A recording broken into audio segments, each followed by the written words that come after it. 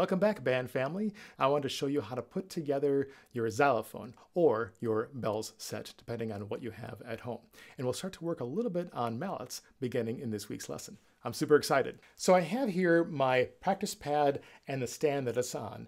And depending on what type of equipment that you have at home, you may end up using this same stand on your xylophone or your bells set. It kind of depends on which brand of equipment you have and what you have.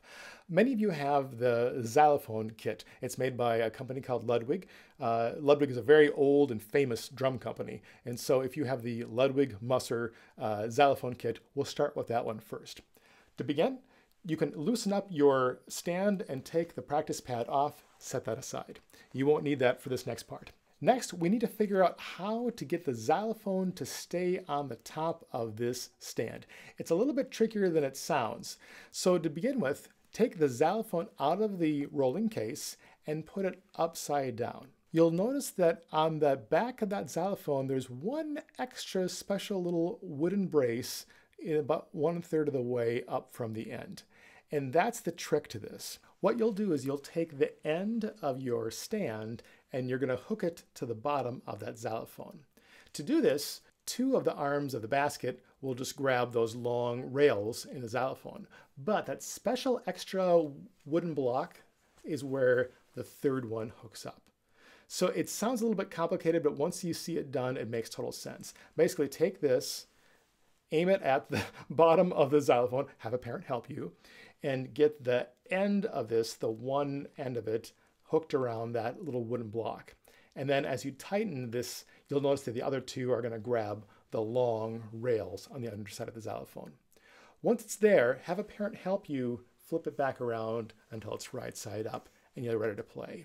You'll probably need to adjust the height of this. Remember, lefty-loosey, righty-tighty to get it to about waist level. The other way to do it is simply to take the xylophone and set it on the stand right side up. But it's a little bit tricky to do the first time because you need to figure out where that little special block is to get it to hook around the end of your tripod. I think that the stand here, the basket on the end, if I remember correctly, it doesn't really matter which one of these hooks around that extra little block. You just need to have one of them do that and the other two grab the long rails. Now, if you instead have a metal bells set, orchestra bells have a different sound than a xylophone. It's a higher pitched sound, and the item itself will look different. The bells set will look different.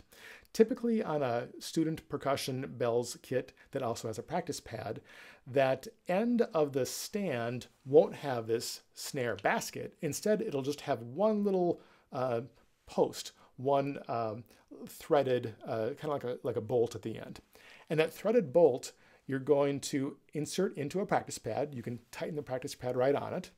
Or when it's time to play the bells set, you'll take the pad off and you will put the bells set on that same stand.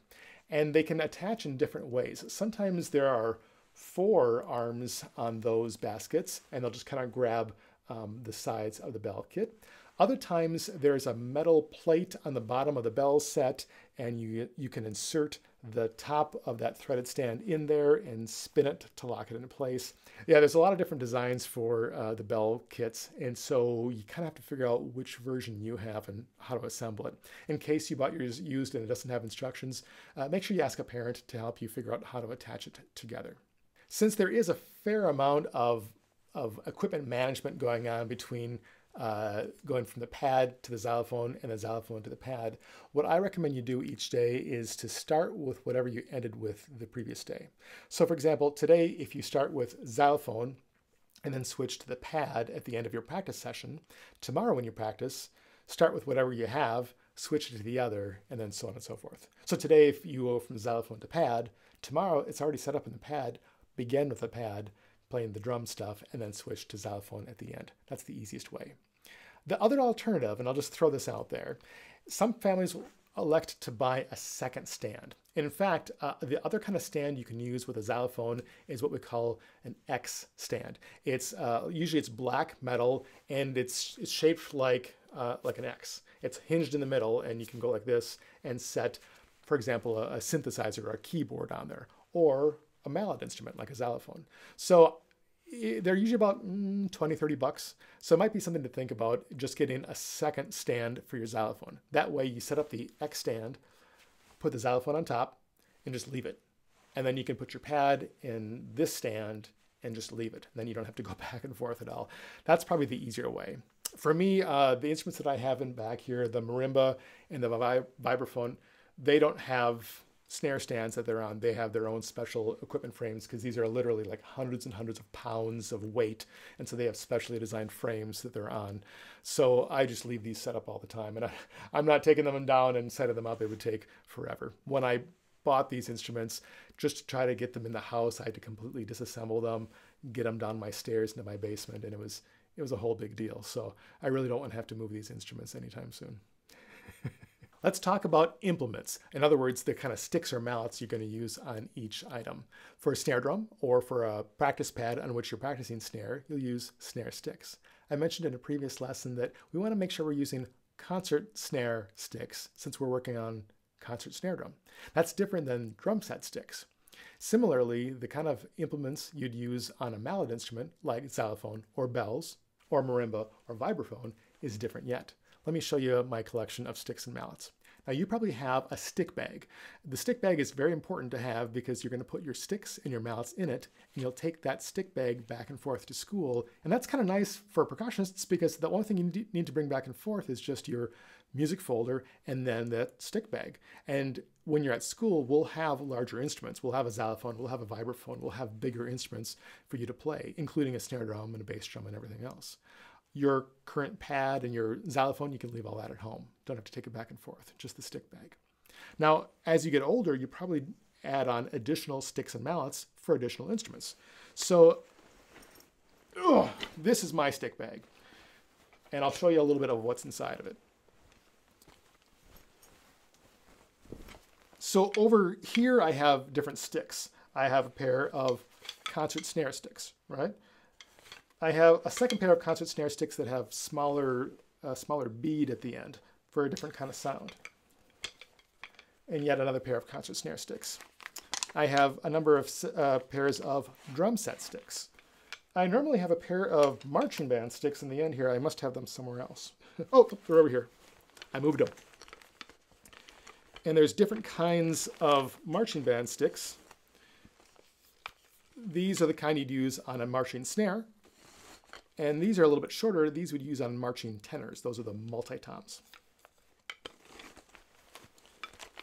I also have some other special effects sticks. And these are special thin kind of sticks called timbale sticks that you use on certain kind of a Cuban drum called timbales. In the back, I have timpani mallets. Timpani, sometimes called kettle drums, for those big drums that you can tune to a specific pitch. They're kind of unique among the drums that we play because they're the only ones that have a specific pitch, A, B, C, D. Over on this side, I have all the different kind of mallets I used for the mallet instruments. On the end here, I have the kind of mallets I would use on orchestra bells. So orchestra bell mallets are usually a hard plastic, very, very hard plastic. So those are standard orchestra bell mallets. And then I have a pair of brass mallets as well. These can be used on bells, but you have to be very careful because there's different kinds of orchestra bells and some can be damaged by brass mallets. The kinds that you have at home right now, if you have a bells set at home, don't use brass mallets. These will destroy them. Because the kind you have at home are probably made out of aluminum. Aluminum is soft, and so these would dent those bells. Don't use brass mallets on your bells set at home. However, at school we have the really heavy steel bells sets, and you can use brass mallets on those if the music calls for it. Usually we don't. Much more common to use the plastic bells mallets. And then we also have xylophone mallets.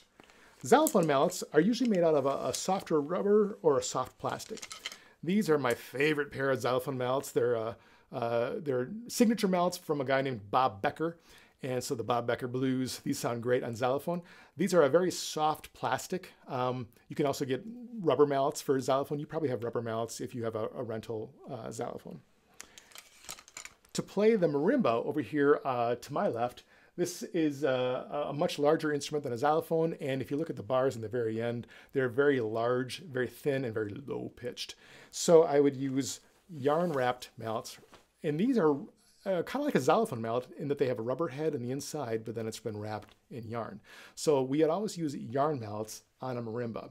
And typically, the reason I have so many different mallets for marimba is that if you play towards the higher end of the marimba, you'd use much smaller mallets. And towards the bigger end of the marimba, you'd use bigger mallets.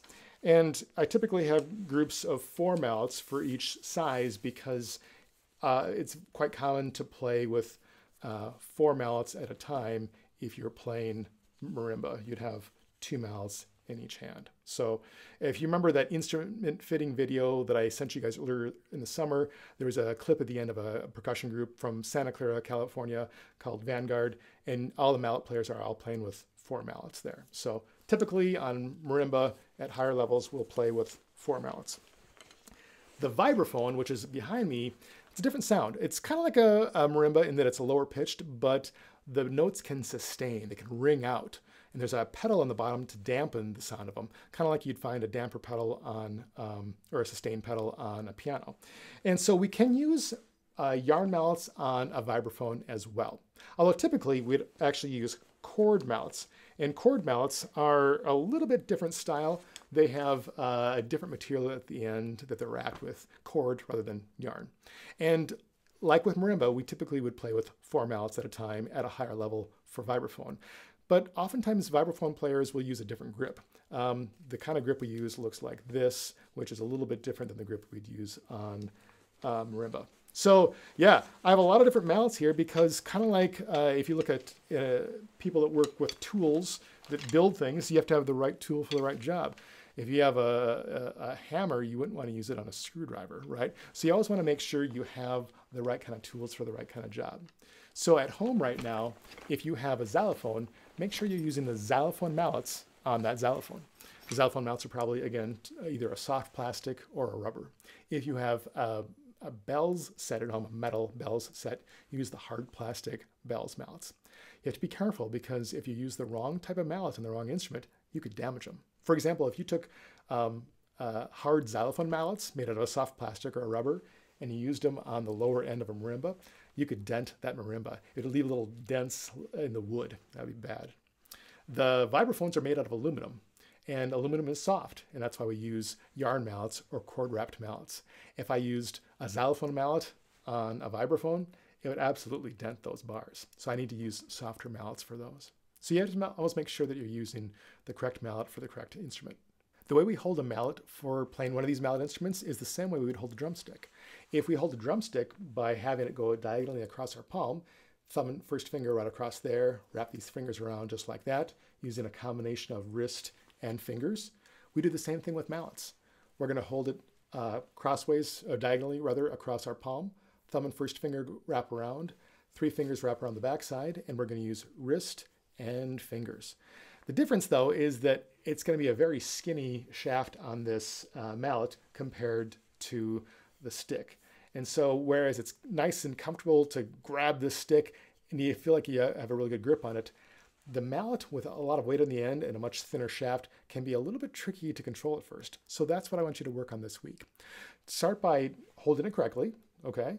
And try some finger exercises. You can do some of this. You might notice that the shaft flops around a little bit. Get used to that. And you'll notice that when you play on a mallet instrument, there's like no bounce. The very first day I bounced a tennis ball off my drum pad, and both because it's a tennis ball and also because it's a hard drum pad that has a certain amount of bounce to it, it bounced right off. But with these, when you play a mallet on a mallet instrument, there's no bounce. It doesn't bounce up at all. You actually have to lift up that mallet the entire time. That's why we started working on drum pads first to give you that nice relaxed approach. Now, as you play on mallet instruments, you have to get used to this idea of lifting for the rebound stroke every time. To find the right note on a mallet instrument, whether it's your xylophone or bells or my marimba or vibraphone, it's shaped the same way as a piano. So we call the notes on a marimba or a xylophone or any other mallet instrument white and black notes, even though they're all the same color. I mean, you say, Mr. T, it's brown or it's gold or it's silver. Yeah, I know. But the notes that are on the bottom part, closest to you, we call those white notes because they'd be the white keys on a piano. And those groups of notes that are farther away, that are groups of 2 and 3, we call those black notes. Even though the notes on our instruments are all the same color, we still refer to them as white and black because that's what they would look like on a piano. And remember, that's why it's so important that all percussionists already know how to play piano, because I'm not going to teach you how to play piano. It's assumed you already know how to find all those notes on a piano. So this week, what I want you to do is I want you to find 2 notes on your xylophone or your bells set. I want you to find F and D. To find them, it's exactly the way you'd find an F or a D on a piano. The D is the note that's in between the 2 black notes. It's the white note in between the 2 black notes. The F, on the other hand, is a white note that's just to the left of the 3 black notes. I want you to go to your xylophone or your bell set, have your mallets out in playing position, put your right hand, hover it right over where the F is, and put your left hand where the D is. And they're going to be about that far apart. Whereas the snare drum, usually we're at about a 90-degree angle. For mallets, we might be a little bit less. And have your mallets hovering right over those 2 keys. And then try playing 8 on a hand. Right hand on F, left hand on D. And get used to playing that same 8 on a hand exercise on mallets, just like you have on snare drum. If you'd like, for an extra bonus, you can also try experimenting on the F and the D, right hand on F, left hand on D, and try playing some of the other sticking patterns, alternating. You can do doubles. You can do paradiddles. And the same principles that apply to snare drum apply to mallets, using our wrist, using our fingers, making sure that the first finger and thumb are right across from each other. The thumb goes down the stick, form a T with that thumb and first finger. Don't let the fingers flop against the mallets. The one difference, though, in addition to having to lift up that upstroke each time, since there is no bounce to these instruments, is we can choke up a little farther on a mallet instrument. The higher in pitch the instrument is, usually the farther we choke up. So for a xylophone, you might have a little extra stick out the backside. If you are playing bells, it might be even a little bit farther up. If you're playing a marimba, though, usually we're going to be farther back.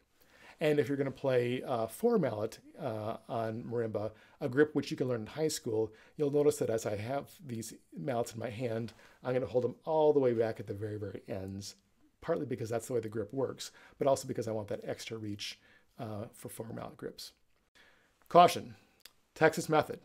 Do not try to teach yourself the 4 mallet grip right now. Do not try to teach yourself anything other than what I'm telling you, because guaranteed, if you try to teach yourself, you'll almost certainly do it incorrectly.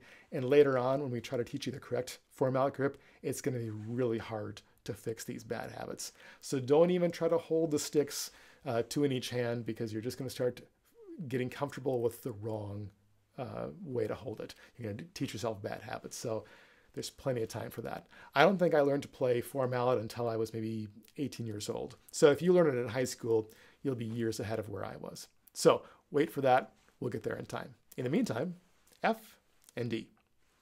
Until next time, go practice.